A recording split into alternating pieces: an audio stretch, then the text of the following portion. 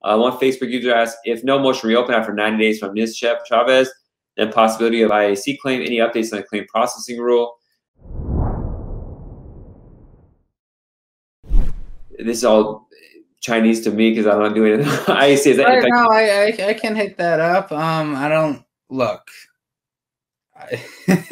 We throw around ineffective assistance of counsel so much because it's what's required to save our clients sometimes, and it's really unfortunate. Yeah.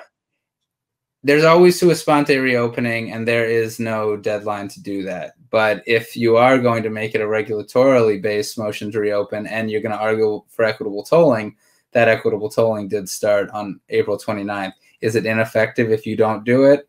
I don't know, right? I mean, I don't know. It's not something I'd like to argue. If the case is there with your client, I think we all need to be looking at our cases right now. That's really at the end of the day. But again, if you don't file it, I'm not saying that you only have 90 days to file this equitable tolling motion to reopen. Whether or not equitable tolling applies is based on whether or not the motion is filed within a reasonable amount of time of the new law. That doesn't necessarily equate to 90 days, but the regulation requires 90 days on a regular motion, so it's pretty good if you file it within 90 days of the change in law. As to claims processing rule, as that Facebook poster posted, and we can't see the identity here. I'll wait till IRP. Is this you, Scott? I as what IRP is. Immigration Review Podcast. Oh, okay.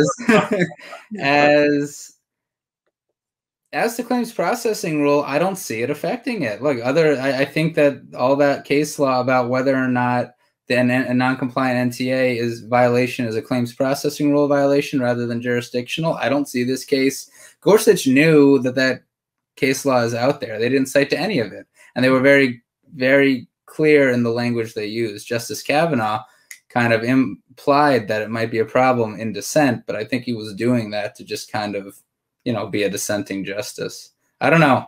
I hope I'm wrong, and maybe I'll file some motions in the appropriate case, but I don't know. I think that removal proceedings, I think we're in the same place we've been after Pereira.